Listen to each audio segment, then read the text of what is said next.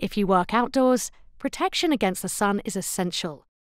Long-term exposure to the sun's UV rays can cause skin damage.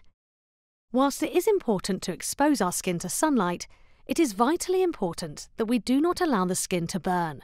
Skin cancer is now the most common type of cancer in the world, yet 90% of all skin cancer deaths are preventable.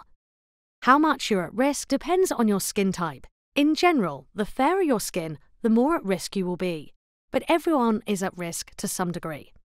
This guide shows when the World Health Organization recommends application of sun cream.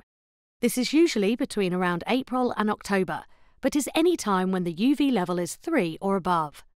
Sun cream is only part of the picture. Make sure you stick to the 5S approach. Slip on protective clothing, slop on SPF 30 or higher sun cream, slap on a hat, slide on some sunglasses, seek shade.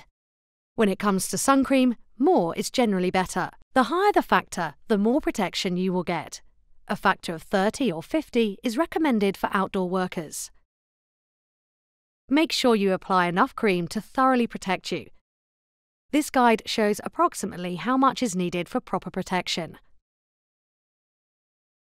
Look out for sun cream stations on your site.